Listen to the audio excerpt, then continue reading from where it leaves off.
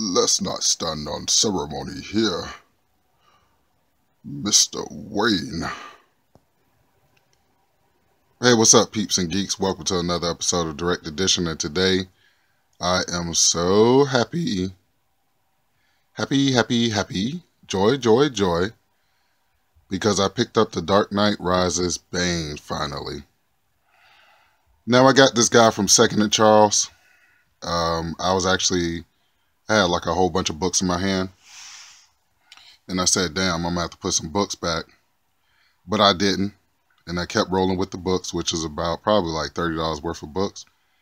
And then I just so happened to look over, because they had some cool action figures there before. Matter of fact, they had a whole bunch of high-priced Marvel Legends, and that's where I snatched my Captain Britain from for $14, but he goes for like over $50 online. So I said, let me go to the toy section and see what they have.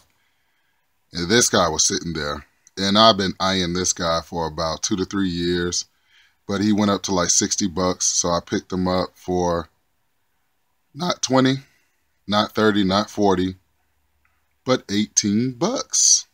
So if you allow, once again, my sexy hands to invade your video, let's take a closer look at Bane, or Tom Hardy.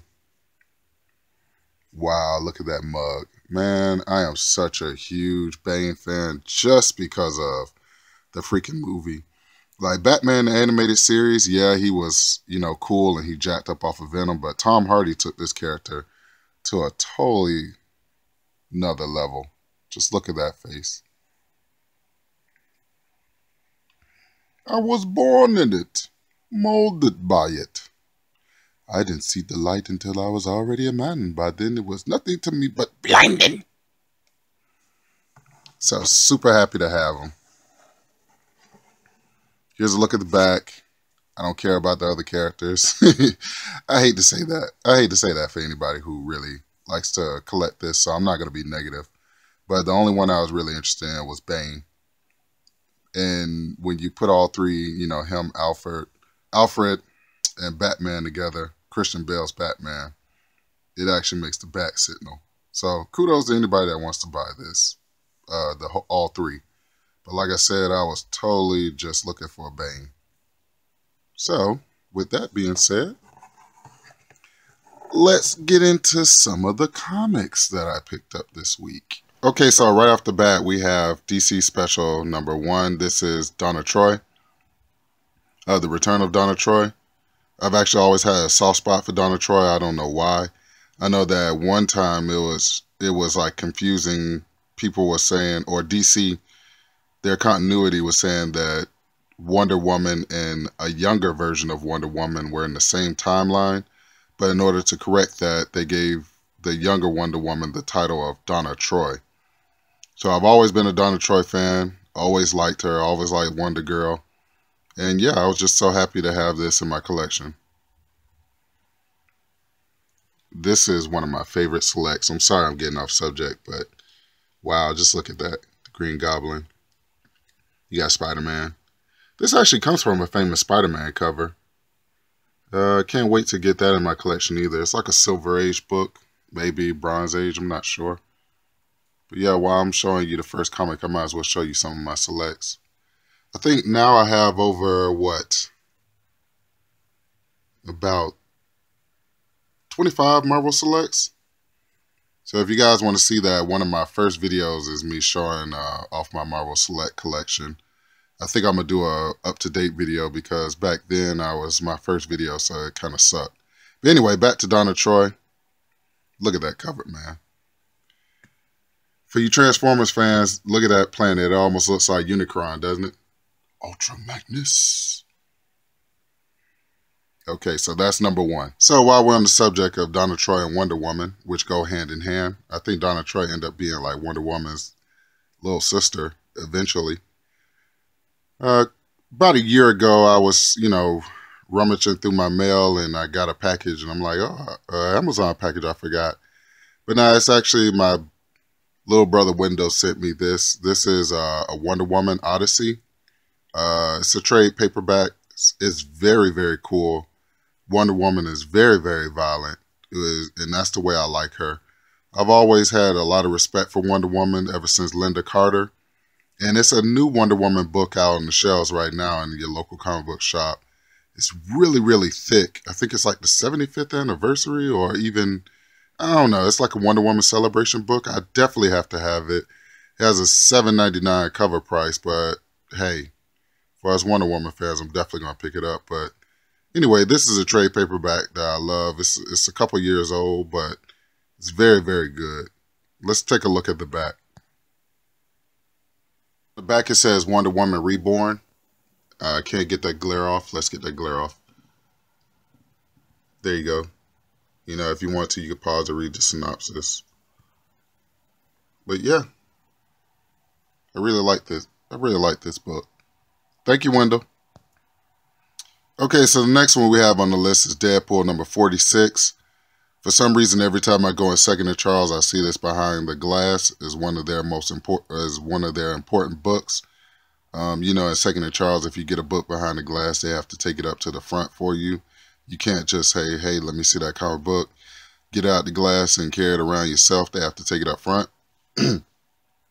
So I was always wondering about this book, and I ended up finding this book for 50 cents. Very, very cool cover, very realistic cover. Not quite sure who does the cover. But yeah, it's a pretty cool book. Matter of fact, on my Facebook profile, I actually had this picture as one of my profile pictures way back in the day when I first got on Facebook. Very, very cool. Love it. By the way, this is a hot book. I think this book is going for about $15 to $20. So if you get a chance, go ahead and scoop it up. I would pay $5 and less for it. Another book I was able to pick up is a very next Deadpool book. This is Deadpool number 48, where he's actually like in a casket trying to get out. This cover reminds me of Batman R.I.P., one of my favorite Batman runs. The next book I was able to pick up is Moon Knight, which is Marvel's Batman, drawn by David Finch, Moon Knight number 1. This is a very, very cool book. I actually have 2 copies of this. I remember picking this up when it first came out, right off the shelf. I've always been a Moon Knight fan to a certain degree. He's crazy, Mark Spector.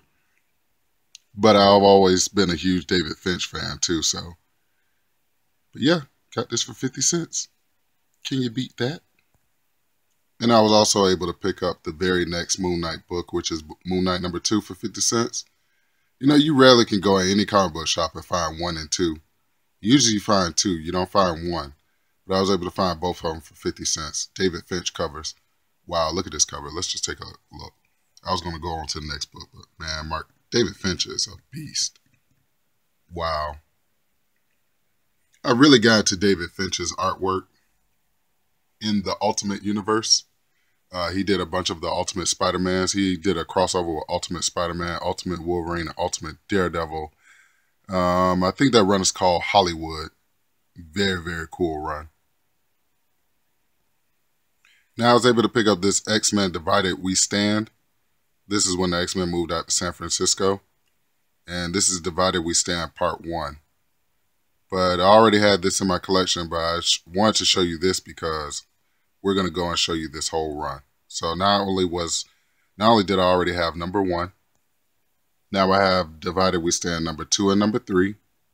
But wait, there's still a little more. But I also have Divided We Stand number 4 and number 5.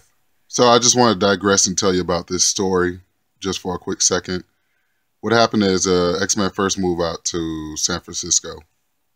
And so you have an X-Men villain by the name of Mr. Mastermind, or Mastermind. Now, Mastermind, I think he has a daughter. But this story isn't about Mr. Mastermind, it's about Lady Mastermind.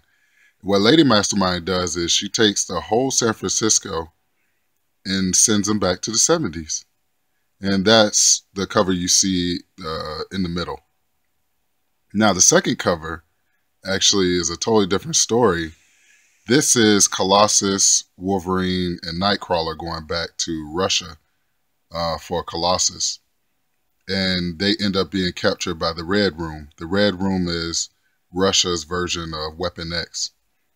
And they take Colossus, Nightcrawler, and Wolverine, and they capture them. But the key to that is they have to battle Omega Red, which is so cool. So this run, Divided We Stand, if you can get a trade paperback, get it. It's a very, very cool, trippy X-Men story. And also a very, very cool Wolverine, Nightcrawler, and Colossus story. I love this run. Actually, as soon as I got it, I gave it to my friend. He read it, and he was like, yeah, it's pretty good. But yeah, it's about Lady Mastermind sending the whole city of San Francisco back into the 1970s. And very cool concept. And this run would be Uncanny X-Men 495 through 499. Now, you know I like to do What Am I Reading Now? And this is what I'm reading right now. This is Supergirl's run. It's Mike Turner covers. I think they came out with variant covers too. But I have number 1, 2, number 3. Get the glare off of there. Michael Turner, number 3. Definitely number 4. Number 5.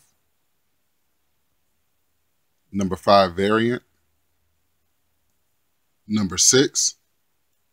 Before I go any further, number 6 has actually Supergirl and Power Girl on the front cover. Supergirl's name is Nightwing.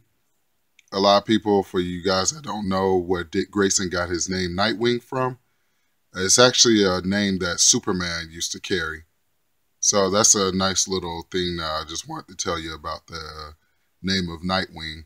I've always assumed Nightwing was some kind of paying respects to Batman, but no, it's actually a name that Superman actually used to carry, which is pretty weird, but pretty cool at the same time. Number 7 and number 8. So this is my little what I'm reading right now. And I remember buying all these off the actual comic book shop wall. And so every once in a while, I always tell my friends who collect with me, I'm like, you guys got to go back and read your old comics. Stop just keep buying new comics and not going over and reading your stories, because, you know, you wouldn't be coming to me and asking me questions if you actually would just go back and reread your books. I'm not the greatest comic historian, but at the same time, too, like, I go over my old issues and reread them, you know? But then you have some people that just collect and read and just move on. And that's fine. Everybody, you know, collects their own different way. But I do believe that you should get your money's worth out of it.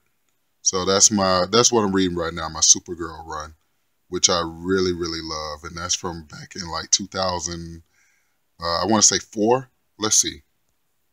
It actually is in 2005. So pretty cool. And so as we get closer to our main event, I wanted to just talk about this book, which is Gwenpool number 1. I know this is not her first appearance, but this is the first time she went solo, I guess you can say. But I wanted to talk to my Marvel fans and the pricing of our books. Look at this price. $4.99. That means this book was $5. Now, as a Marvel fan, I'm a little offended that they would price their books out to that much. But I do understand as we get older, prices do fluctuate. But yeah, paid $5 for this book. You know, I'm not upset about it. It's just wow how times have changed. And I think Marvel needs to bring it down a little bit, because I know DC is at like $2.99. So Disney, Mickey Mouse, please bring that down a little bit. But yeah, this is one of the main events. I actually have 3 main events. This is Gwenpool number 1, or what is it? Let's read the whole title together. The Unbeatable Gwenpool. The Unbeatable Gwenpool number 1. For some reason, I'm just attracted to silly characters, not slapstick characters, but silly characters that can actually kill you very quick, as in like Deadpool, you know, people like that. So yeah, Saw it for $5. I figured, it was more to help out my local comic book shop because this guy is struggling. I mean, struggling. So I said, hey, if I could put $5 in his pocket, he's worth it. So I picked this up for $5. And I'm not complaining. And so before I got into my two main events, I wanted to go over this. This is Batman and Teenage Mutant Ninja Turtles #1. Now, this book is so popular that it actually started a spin-off series, which is Batman the Animated Series and Teenage Mutant Ninja Turtles. So I had a friend who was telling me about this, and he was so excited about it that he bought, me a copy and sent it to me, or bought it to me. And I was very appreciative of it. I was humbled by it. And for right now, from what I can tell, I've seen this book go in stores for like up to $30. So that friend rocks. Thumbs up to him. I say his name a lie. His name is Wendell. And we're like brothers. We look out for each other. As much as Wendell invests in me, I invest in him. And you should always have a comic buddy like that. But I was saying that to say, this #1 led to this. Batman Adventures and Teenage Mutant Ninja Turtles, which is very cool. Now, when I went to the comic book shop, I freaking was so mad that I missed #1. I mean, I was pissed. And I told my comic book shop owner, the one that I told you is struggling, excuse me, I said, dude, if you find #1, you better freaking give it to me. Go through people's subscription boxes who don't come and pick up their comics and find that for me. Because I know somebody subscribed to that actual, run of Batman Adventures and Teenage Mutant Ninja Turtles. And he said, dude, I got you. But as you can see, I was only able to produce #2. But I'm not absolutely upset with #2 because look who's on the front cover. I never noticed how much of a fan I am of certain people or certain characters until other people pointed out to me, and that's what happened with Star Wars, and that's what's happening with Harley Quinn. I'm starting to notice through my videos that Harley Quinn is sprinkled throughout every one of my videos, and I never realized that I was such a fan of Dr. Harley Quinzel. But yeah, this is Batman Adventures, Teenage Mutant Ninja Turtles, #2. Definitely will be getting #1. I don't care if I have to fight Satan himself, but somebody's going to give me that book. So this is one of our main events.